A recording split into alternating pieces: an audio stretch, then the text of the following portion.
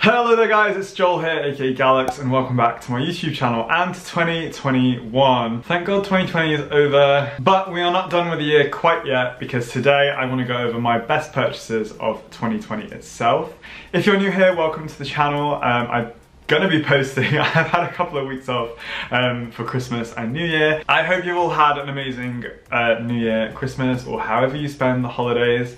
Me and Scott have had a really nice Christmas here by ourselves in London. I literally just posted a community post as well. So if you go into my page, you go to the community tab. I asked you guys what kind of videos you want to see from me in the future. So you're either welcome to go vote in that poll or in the comments below tell me what kind of videos you'd like to see from me this year. As well as here on YouTube, I post over on my Instagram nearly every single day some outfit inspo for you guys, which is at Gallucks, which you can check out here. There are many factors as what makes things something a good purchase, so we will be exploring that right now. So the first piece from 2020 they're all pieces that I purchased within the realm of 2020, that's what I had to kind of narrow it down to. The thing that I think I've got the most wear out of, like the thing that I've worn the most and the thing that I think has been worth it in terms of price and like cost per wear, would be these Nike Jordans that I picked up. If you've been subscribed for a while, you might have seen me unbox these, but I've been obsessed with these, mainly because of the colorway. Like, I'm not a massive Nike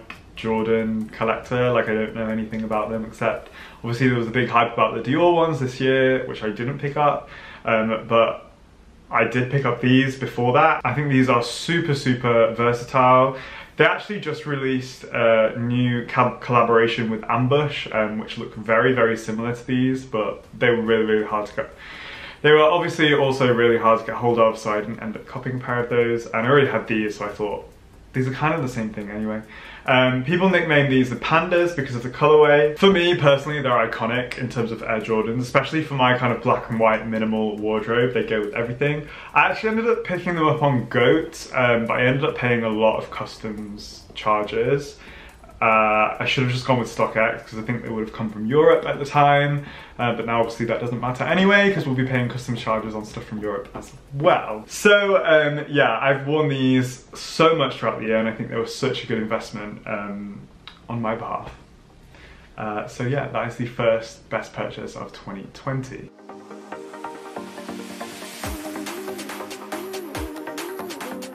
Next up, I'm wearing it. We spent a lot of time inside in 2020, so I invested in a really nice tracksuit. This is the Nike Stussy collaboration that came out earlier in the year. I got this and the matching sweatpants as well. I actually did pick these up on StockX, and I got them around the time of my birthday because I thought if we're gonna be inside a lot, I want to have a comfortable tracksuit to wear on the house. The quality is really good. It's very comfortable and it's super oversized as well, which is perfect for moi.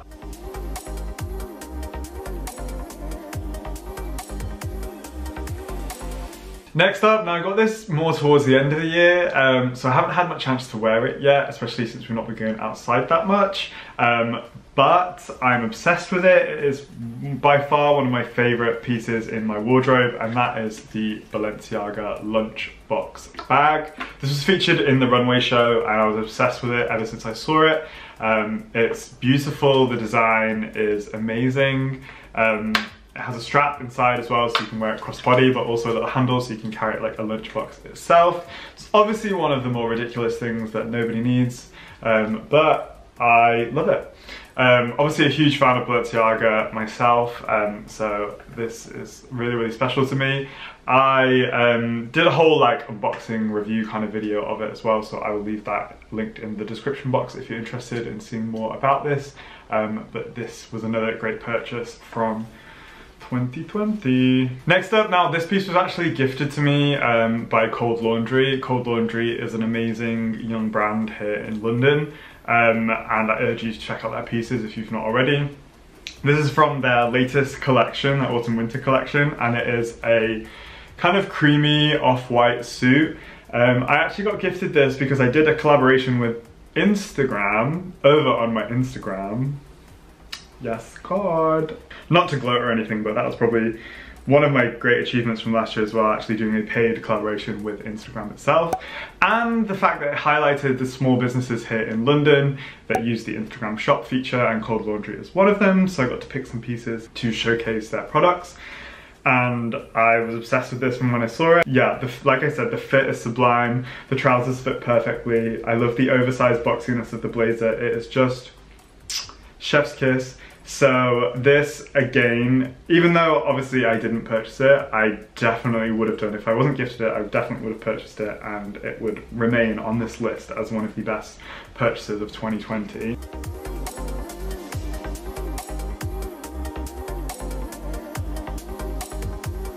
Next up,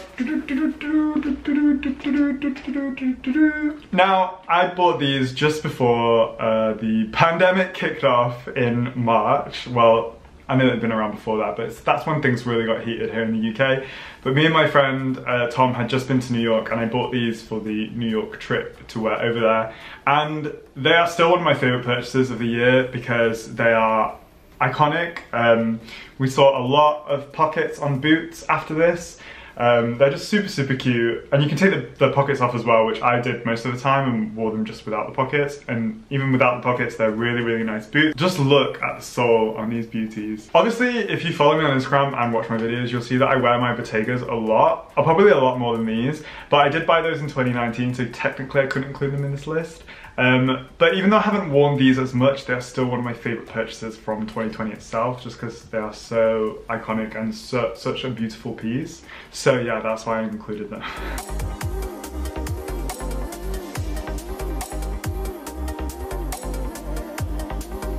I actually haven't shown this on the channel yet because I've not had an unboxing video since purchasing it towards the end of the year, but I really wanted this kind of like black overcoat with strong shoulders that went like past my knees, just to create that kind of like long boxy silhouette, this is perfect. It's from a Korean brand called Dunst Official, which I actually picked up on W Concept. W Concept is a really great store that has loads of upcoming young brands from a lot of international designers as well, or international brands. So if you've not checked W Concept, then I definitely would. But yeah, I got this from Dunst Official on there, and it's absolutely perfect. Like, it's the perfect winter coat. I'm obsessed with this.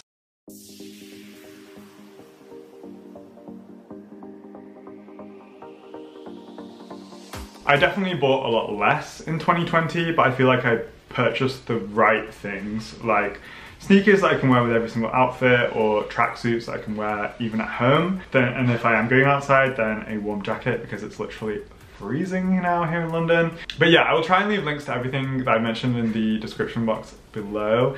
Please let me know your best purchase of 2020. It'd be great to start a conversation in the comments. And again, let me know of any suggestions for future videos this year. I'm very excited for what this year has to hold. A lot of exciting things coming up.